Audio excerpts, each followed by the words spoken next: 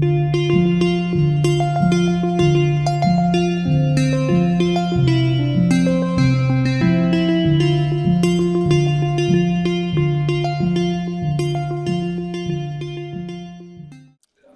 next speaker will be Dr. Bonnie Baxter. This speech, is, along with the one given by Kevin Perry a bit earlier, is one of two Stegner lectures that are being held this year, which means these talks will ultimately be published. We're grateful for all the work that both of them have put into these lectures. So without further ado, Bonnie Baxter, who's director of the Great Salt Lake Institute at Westminster College.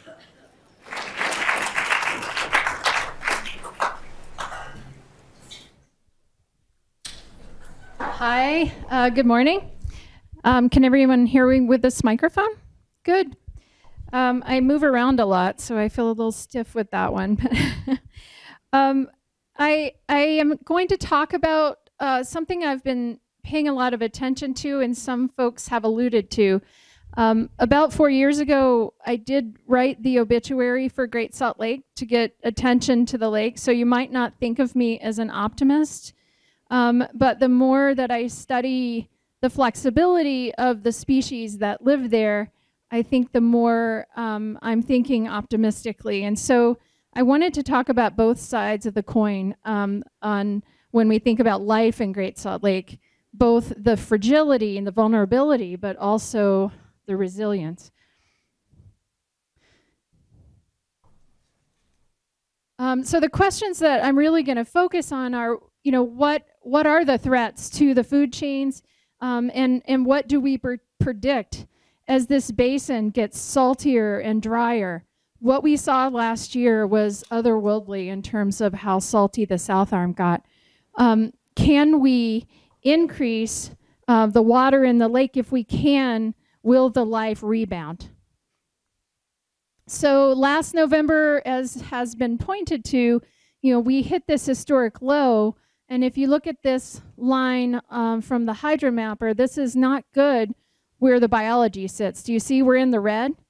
And that's largely because of the salinity. So we got to, I'm going to talk about salinity in percent today because I think that's a more accessible number for most of us, instead of molarity or grams per liter or other units. So 19% salt is what we hit in the fall, and that's well at a range for what the biology likes.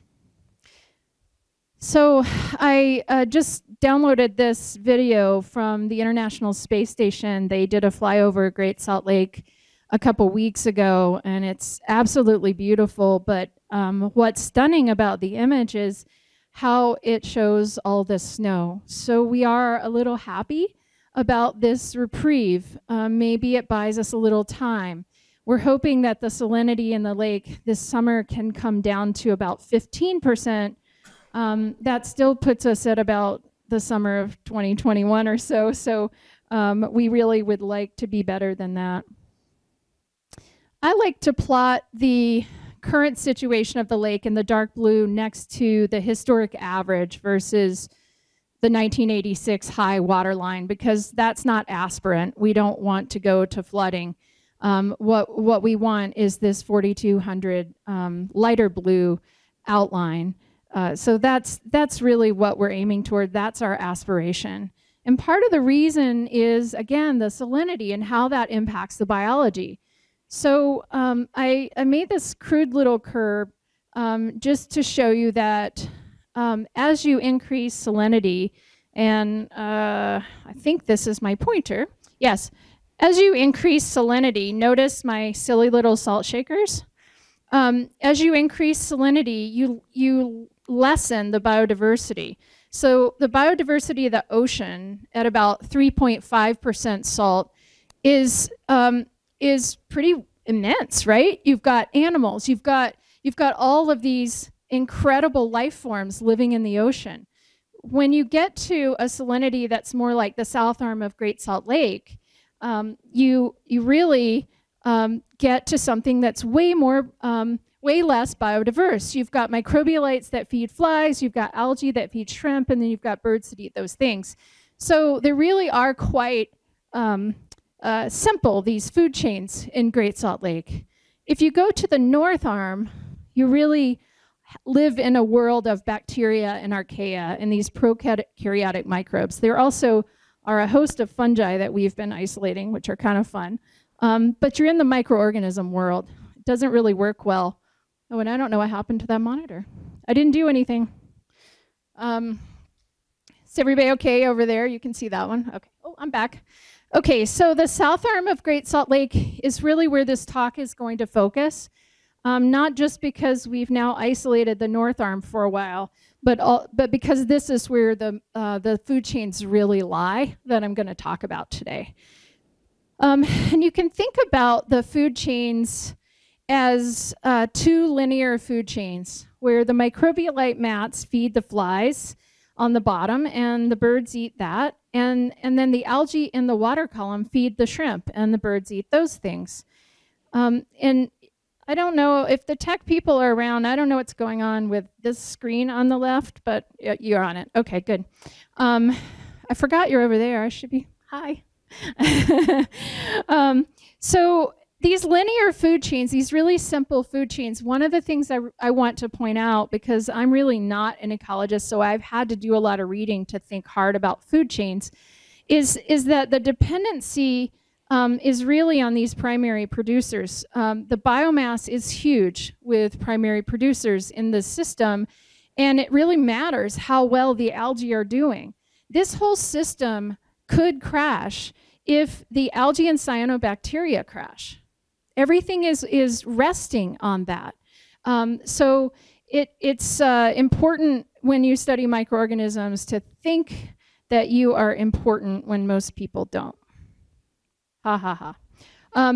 Okay, this is me sampling at the lake about 10 years ago. I have equipment and a dog, as a scientist should have. And I'm using this image to show you just how green the water is sometimes, or how it was at one time. And in this picture, you can see both the thick microbialite mats, which are kind of dark. They're so thick and heavy that they're really dark in the water. And you can also see algae that's in the water column itself. And so that's very green and very wonderful for the animals that need to eat those things.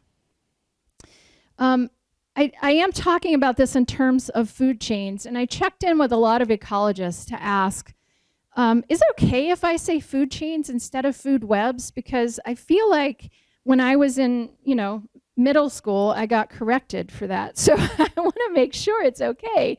Because it seems to me these food chains are very simple, and they're more chain than web. But there are a couple crossover points. For instance, in the shallows, sometimes the shrimp will graze on these microbialite mats. And sometimes the fly larvae who are hanging out in the water column will eat some of the algae in the water column. They're pretty indiscriminate feeders, whatever fits in their mouth. So it makes sense that there's some crossover. There's also a little bit of crossover with the birds. There's some birds that eat both shrimp and flies. But that's about the extent of it. People use the concept of food webs to describe intricacies and hierarchies and so forth, and we don't have a lot of that. So I'm going to continue to talk about these as food chains for the moment, and it helps me isolate the species involved and tell you how salinity is going to impact them. So let's start with the brine shrimp food chain. So who do they eat? If you look at who's in the water in terms of the algae, Phil Brown and others have published this nice paper that used genetics to amplify everybody who was present, and they found there's some diatoms.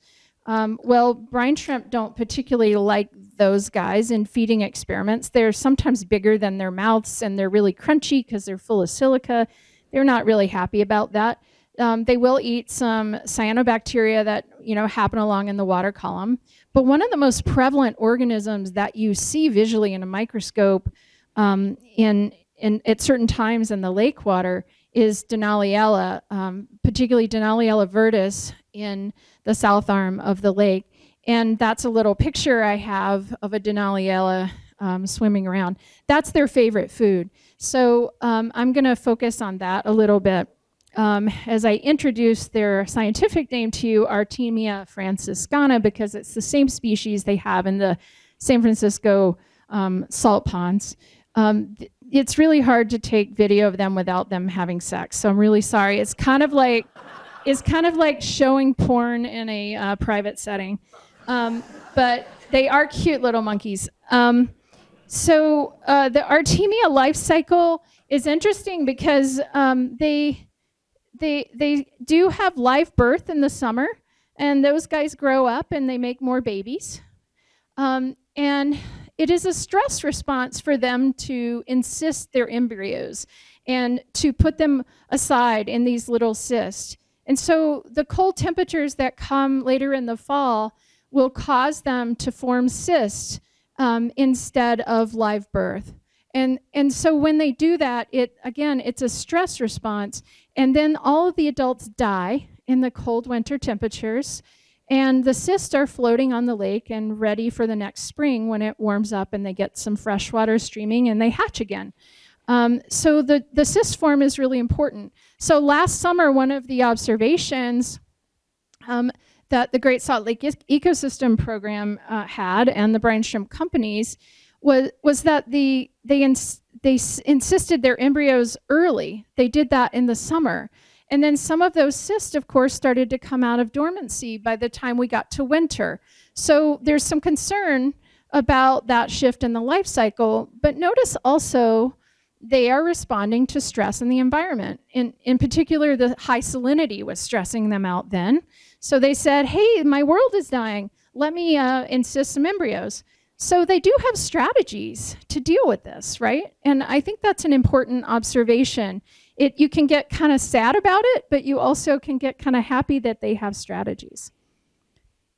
Whoops. So let's talk about what happens when the water gets too salty for that Denaliella and also for the brine shrimp. What happens to the microalgae? What happens to the shrimp? First, I need to take us back to when you were 12 and you had to memorize something about osmosis. And there was something about a membrane. We're not sure what it was. What happens is water can move in and out of cellular membranes. So no matter what kind of organism you are made of cells, and your cells do osmotic behavior. So water can move, but molecules can't move without a lot of energy.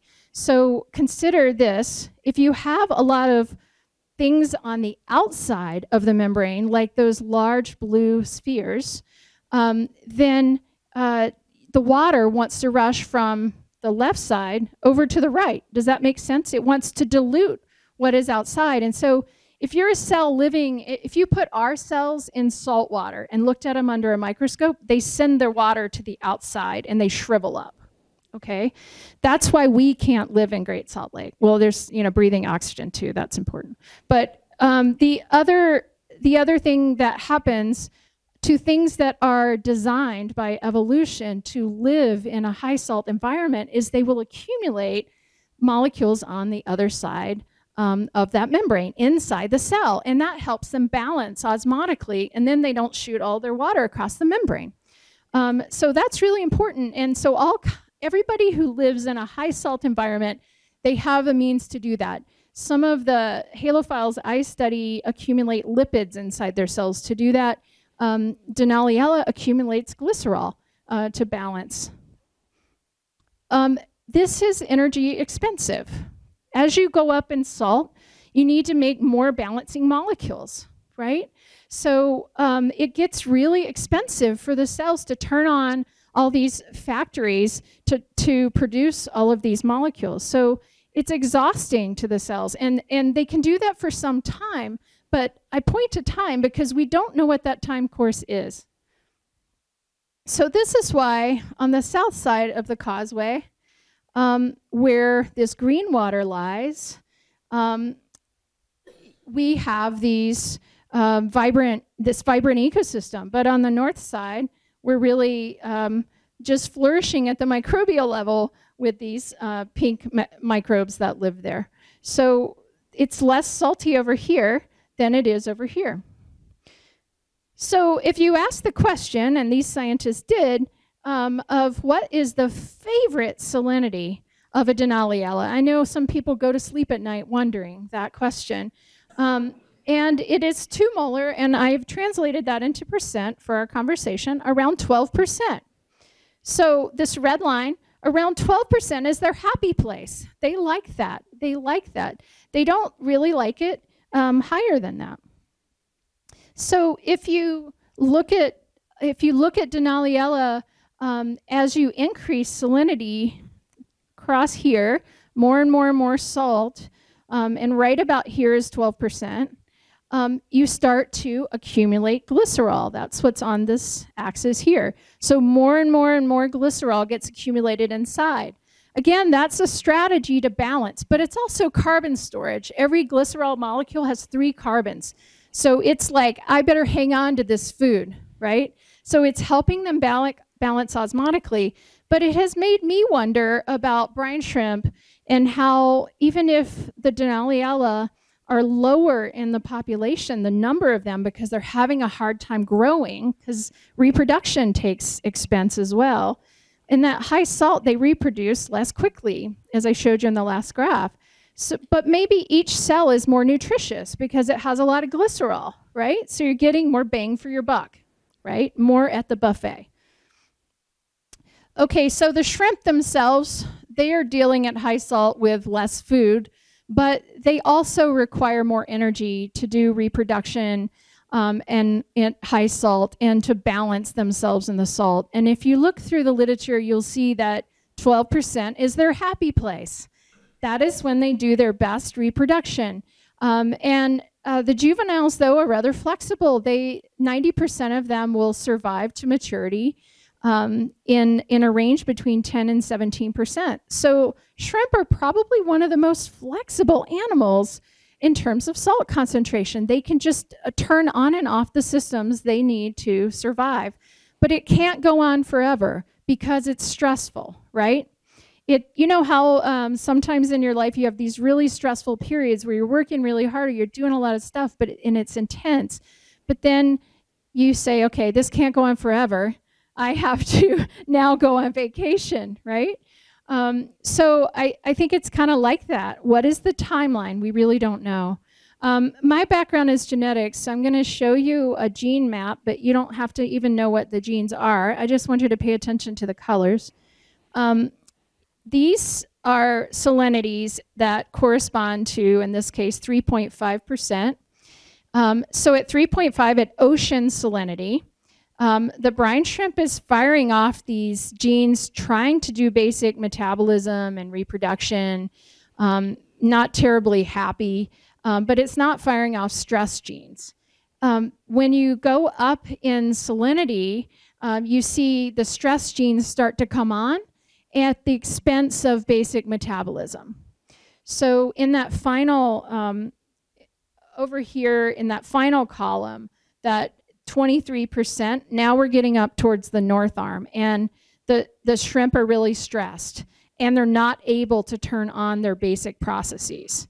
So it's important to think about what that means. For those of us who have spent some time working in the north arm, when you see shrimp up there, they're small and they're bright red because carotenoids are antioxidants. They're trying to prevent damage to their cells at that high salinity.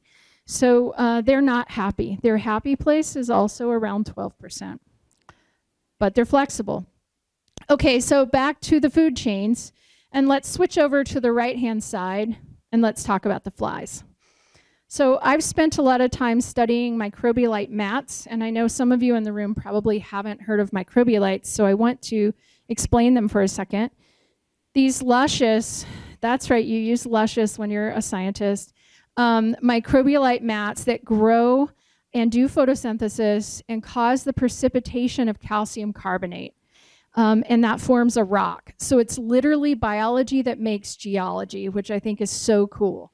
But you can see that thick, you can almost feel the texture of this mat. And on there, the lighting isn't great for that in here, but on here you can see little brine fly pupa, and you can see little brine fly larvae. The brine fly larvae are basically the caterpillar, if you remember the butterfly story, how you have the adults that make a caterpillar that becomes a cocoon that then hatches into a butterfly. Well, it's a little less sexy, but brine flies do the same thing. And so here are the little caterpillar forms, and then they form the little cocoons on the microbialites. And these should be underwater. This is one we've pulled out of water just for the picture. This is my student Victoire, and we were out at the lake in the summer of 2021. This is when this was, and you can see the mats. So these microbialite mats should look nice and thick and dark under the water, where they can both feed the brine flies and also provide a substrate for them to make their little cocoons on and pupate. So this is a brand new graphic. My colleague who's a scientist and also a graphic artist has been working on some of these for me that you'll see today, including the food chains, Sheila Hamburger, and I'll thank her in the acknowledgements again. But the flies lay eggs on the surface of the lake.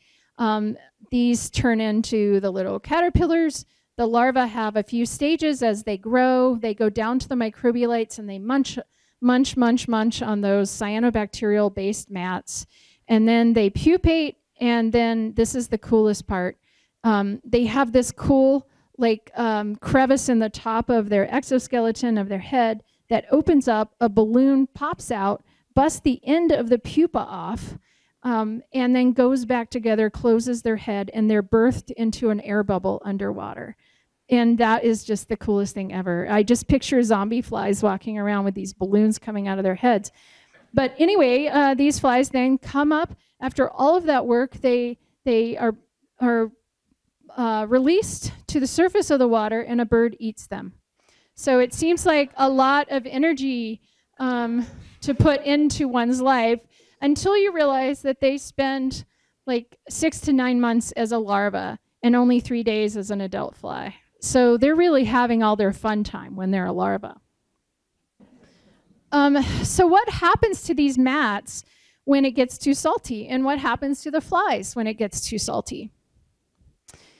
So we know that the microbialites are very vulnerable to both too salty and too dry, hypersalinity and desiccation. They are in the shallows of the lake because they need to collect sunshine. And so as the lake shrinks, they're being exposed. So they're just vulnerable because of their location, first of all. And we also are seeing, we have studied the structures in the North Arm, and they have no cyanobacteria left in them. So we think they're vestiges from when this was one lake. So we do know they can get too salty and they can die. The question again is timeline. How long can they be at that high salinity? And we know that the beached microbialites will lose their mats on the surface, but we have some experiments now to show that underneath that carbonate, those carbonate granules, those mats can probably replenish themselves, and we're seeing that in the lab. So this is a picture that I took, I don't know, maybe almost 10 years ago now, of these microbialite structures out in the North Arm. And you can just see visually that they're dead. They don't have mats, and they've got salt crust on them, and they're living in this pink water. And what we're seeing in the South Arm now, this was early last summer in June. They were really starting, these were the same structures I showed you with Victoire that were underwater in 2021. And then if you notice this past summer, this is what happened.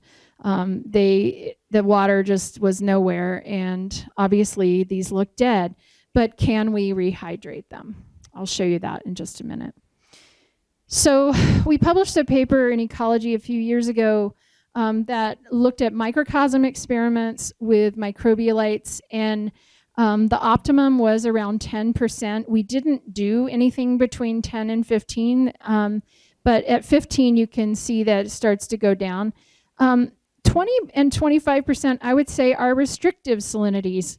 We actually started to lose the mats. They died, and we're measuring chlorophyll as a proxy, for example, and we were measuring DNA of the organisms that lived there. So we had 2 measures of abundance, and they were just going down, down, down. So that salinity is not good.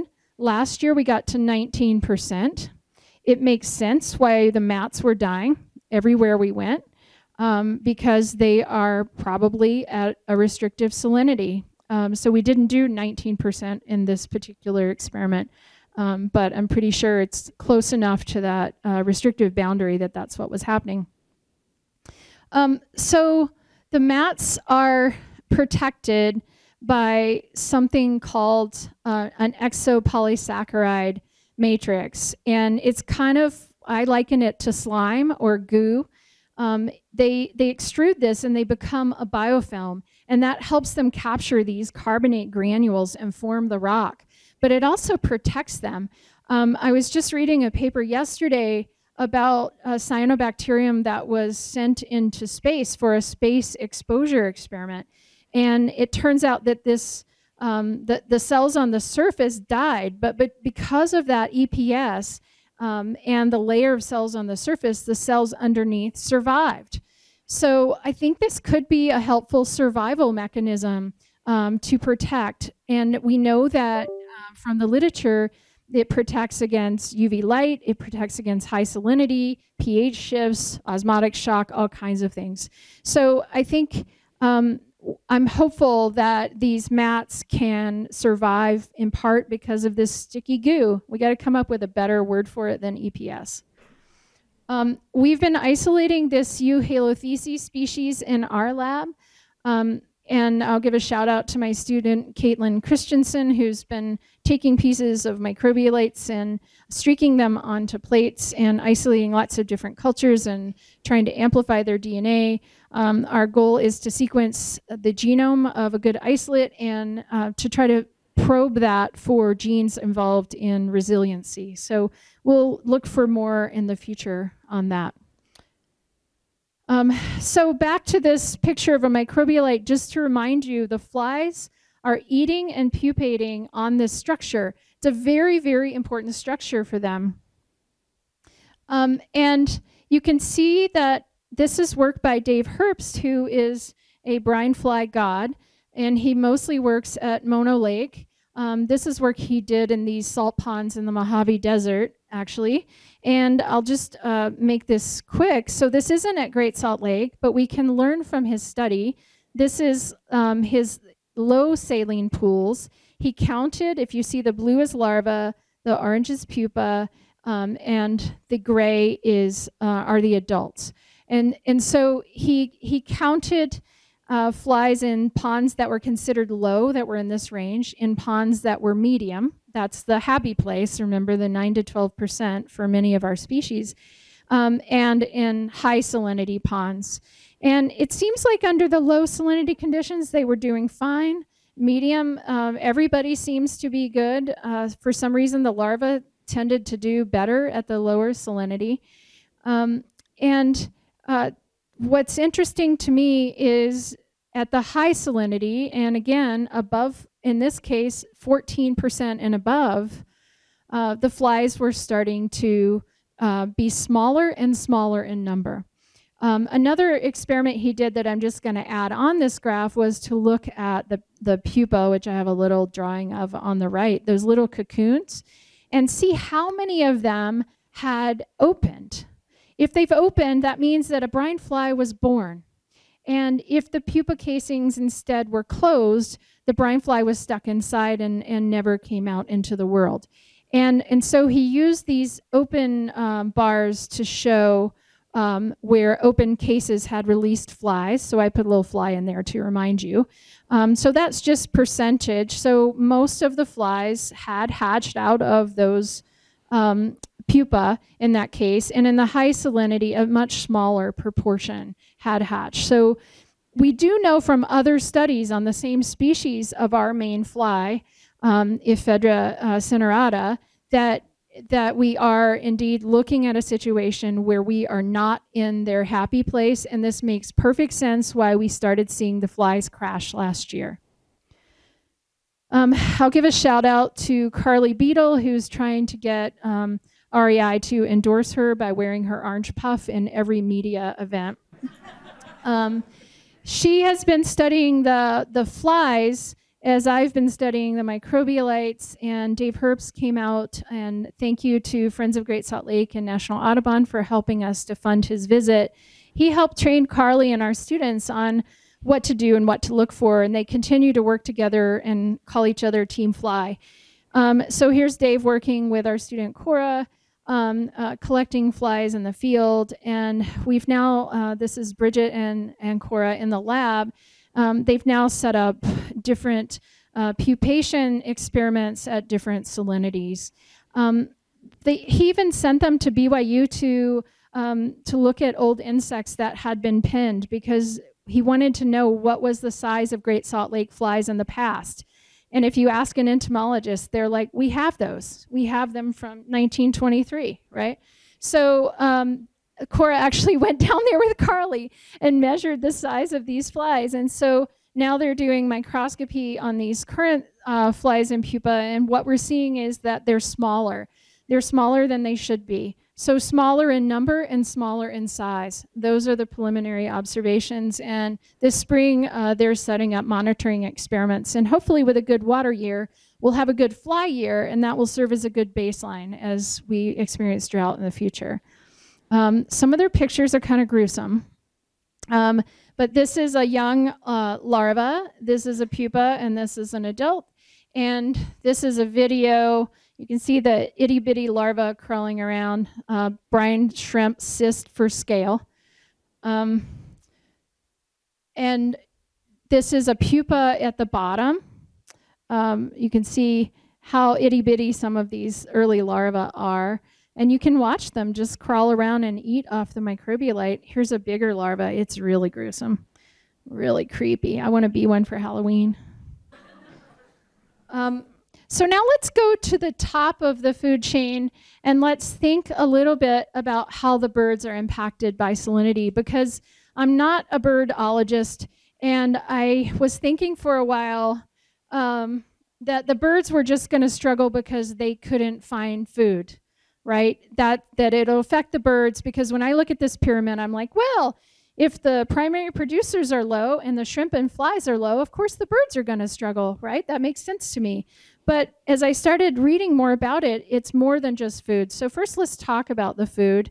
I want to give a shout out to Mike Conover, who's done a ton of this work, and I have some of his papers, including the chapter in our book is the first reference. And also Anthony Roberts did a great review that includes a lot of work from DWR.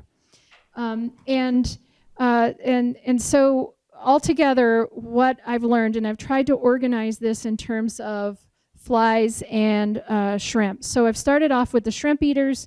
At the bottom are the fly eaters, and I've tried to include what parts of the life cycle the birds are eating. And thank you to National Audubon, particularly Max Malmquist, and to John Neal at GSLAP, who've really helped put this together in terms of finding all the references. And I turned it into a graphical representation. I hope it's okay, John.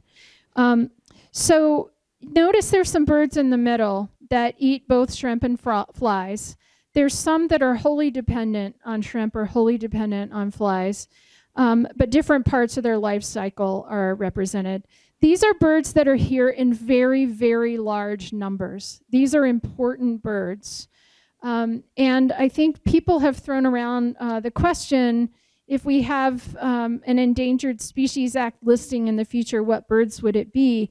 And the answer usually falls to the eared grebe, who really depends on shrimp and flies, and also Wilson's phalarope. Not redneck phalarope, but the Wilson's phalarope, who very much depends on flies. So we've got to keep the shrimp and the flies healthy, and that means keeping the algae and the cyanobacteria healthy, and that means lowering the salinity of the lake. And how do we do that? Repeat after me. Get water to the lake. All right? That's how we do that.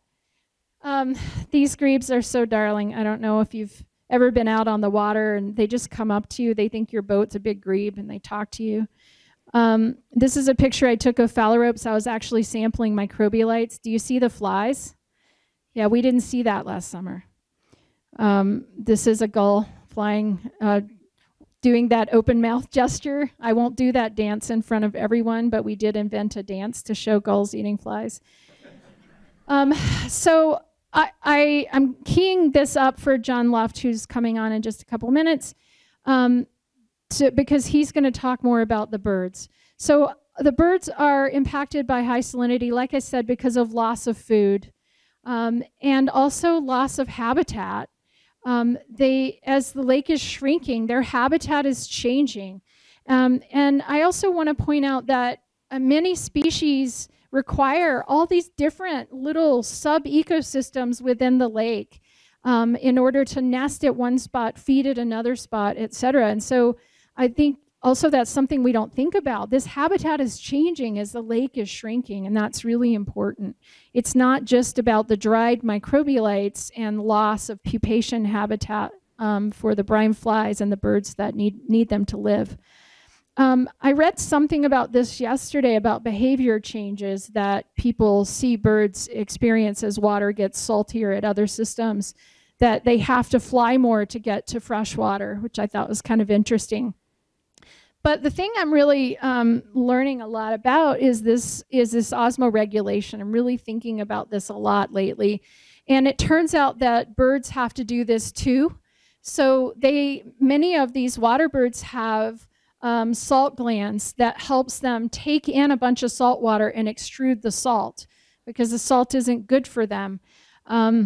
And I've actually had John help me sample salt glands of pelicans out on Gunnison Island, sorry. But we did grow some cool microbes out of the salt glands. That was neat. We just swabbed them. We didn't hurt them. And I'm pointing to their nostrils in the back of their throat because they're in their trachea. Who knew? So salts can accumulate in the bird, and they need to get rid of it. And that's really kind of cool. This figure comes from this paper I referenced about all the different ways that birds can deal with salt. So to end this, I just wanted to mention the resiliency and flexibility that I've already talked about. That EPS, that goo that is secreted by cyanobacteria, could be helpful. Accumulation of the glycerol in the microalgae. The invertebrates have their flexibility in terms of brine shrimp reproductive flexibility. Brine fly have refugia, and I didn't really talk about that, but Sam, some of us, and others have talked about groundwater around the lake coming up in little pools and making less saline pools, where the brine flies can kind of hang out when the main body of the lake gets too salty. And then when the water comes back into the lake, they can rehabit that system. And birds obviously have flexible mechanisms for getting rid of salt and diet switching and so forth. But again, what is the recovery timeline? We know from work that Carrie Franz has done that my lab helped with, we have a paper that's been submitted that hopefully will be accepted soon. We know that we can rehydrate these microbialites and bring them back to life. So there's enough cyanobacteria after a few months. And even if they get too dry, but how long? How long? After a few months, yes, we can bring them back to life. This is a picture from Gunnison Island. These are some microbialites that are both too dry and too salty. We know that decades is too long, right? So we've done that experiment. Decades is too long. Months, we can bring them back to life. So the key take-homes for me are that a declining lake really means a reduction in habitat and food, and that high salinity can cause osmoregulation stress. And the timeline is uncertain. And I'll give a shout out to the wetlands really quickly. I didn't talk about the wetlands. I'm just talking about the open water. Also, another thing you read about when you read about trophic levels is concentration of toxins, and that's something also to consider when we're talking about food chains. So I'll just thank everybody. Carly Beadle, our team flag captain, and our students, Sheila Homburger, who did the food chain and life cycle graphics for us, and our collaborators that we're working with right now at various institutions. So, and lastly, on the bottom are our funding sources. Thank you so much.